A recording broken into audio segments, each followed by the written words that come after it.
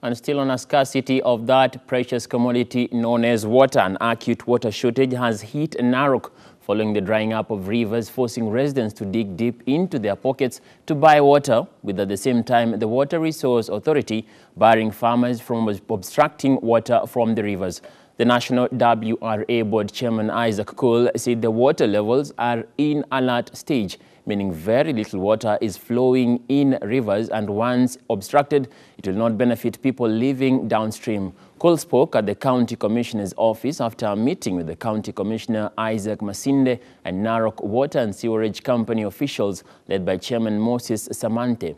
Cole said that the situation is the same in the country, as wide as 90% of rivers not flowing because of the dry spell being experienced in the country. Wa karibu hapa Narok town umeanza kukauka, hata Siaipei pia ni kama maji yanaendelea na kupungua sana, hata Wasunyiro.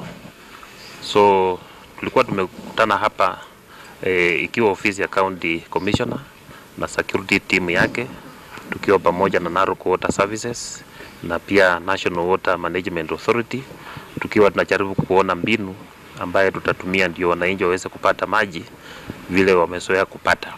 Of which size mito yetu katika nchi yetu zote, almost 90% of our rivers across the nation are actually at that red level, where now the environmental flow of rivers is completely cut out. Rivers are not flowing, na hapo atukubali obstruction ya maji ifanyike. And that is why we want to ask our people. Kirini, juu unaenda tribu moja unakosa. Kama leo ule mtu ameenda ni watu wawili, hapa iko kama punda 20.